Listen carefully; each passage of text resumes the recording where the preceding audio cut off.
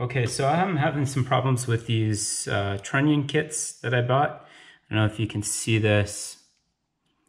The eggshelled out. The bronze bushings eggshelled out. If I wiggle this up and down, I push up on this, there's play. Roughly 10 thousandths. If I go to side, there's very, very little, if any. You know, back and forward like that, but up and down is bad.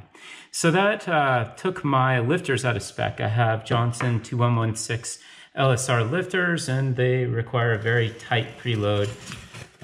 This may be a mood issue for you. In light of that, I ordered all new rocker arms. I don't want to have to worry about bronze bushings wearing out or any of that, going back in and rebuilding. I know there's some kits that last a lot longer, and that might not be as big of an issue, but I just wanted something that I put in and I never have to mess with again.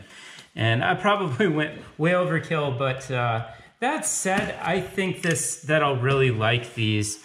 I spoke with Roger Vinci. He helped design these. These are Yella, Terra. I say that like Spanish. Yella, Terra rocker arms. And I'm really excited to try these out.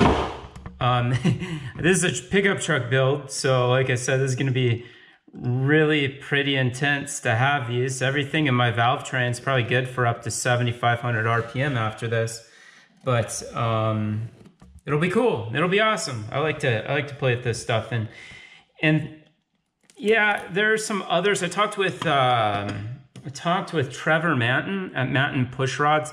They make a far better trunnion kit than this. There's likely would last a lot longer. My friend Travis and a guy on the LS1 forum, I can't remember your name, I'm sorry, shared another company that makes a better trunnion kit similar to the one Manton makes. Maybe they both make them the same place, I don't know. But I shouldn't want to mess with that stuff.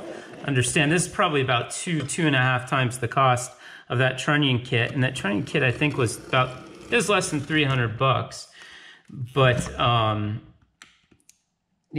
just want something that's going to be in there, and I don't have to worry at all about. And this will, you know, if you're splitting hairs, this of course will make better power. It'll be absolutely be more stable. Yeah, I understand there's a lot of guys out there with the trunnion kits that are better than this one. This style, I'm going to provide a photo in the video or something. This style is no good. Don't buy this style. It was inexpensive. I didn't realize, though, that there's far better trunnion kits than this. And I'm kind of glad. I got a ton of money into my motor, way more than I probably ever needed to put into it or originally planned. But I think that it's going to be absolutely bulletproof. Then they're going to switch to electric vehicles, right? So these are full. Oh my Lord, that's extraordinarily light. For the price, these were amazing. We're at not quite, we're at 5 3/4 ounces. Let me do this. I should be able to do this 11.5 ounces, right? For 2 of these.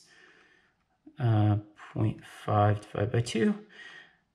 5.75, perfect. 11.5 ounces for a cylinder.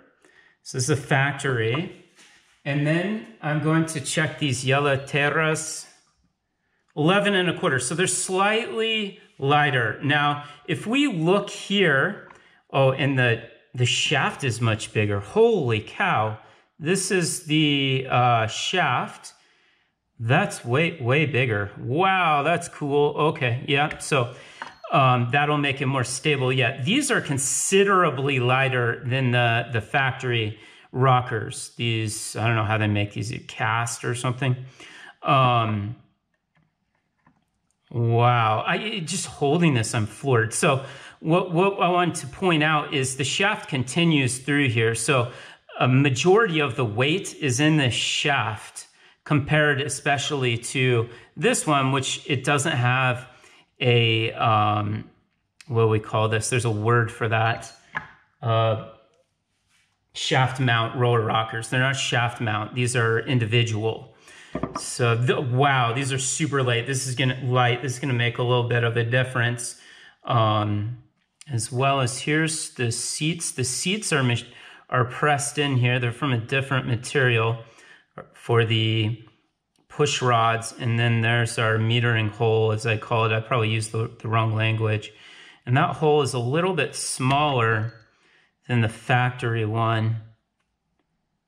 Additionally, you should really be aware that this, being a roller tip, is going to take less power than the tip of the factory rocker, which it's very inconsequential. I don't know. Roger probably knows how much power and heat is lost here with that tip. I've heard of these breaking occasionally, but at any rate, these are awesome. I'm really excited to get these things on. They're super light. You can just feel it.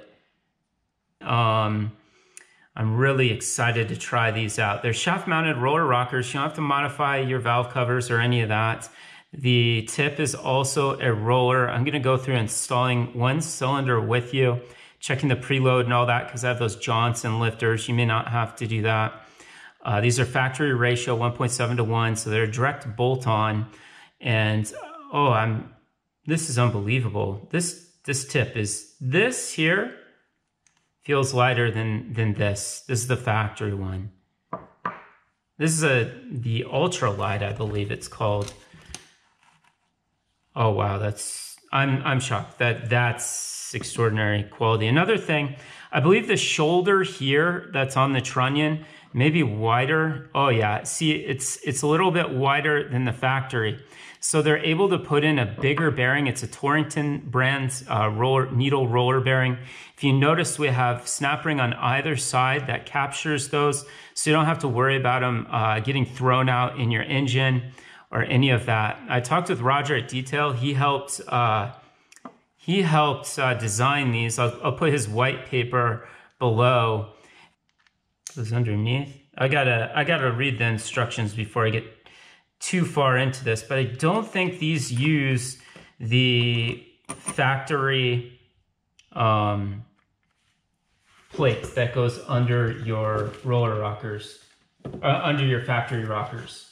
I think that they use their own.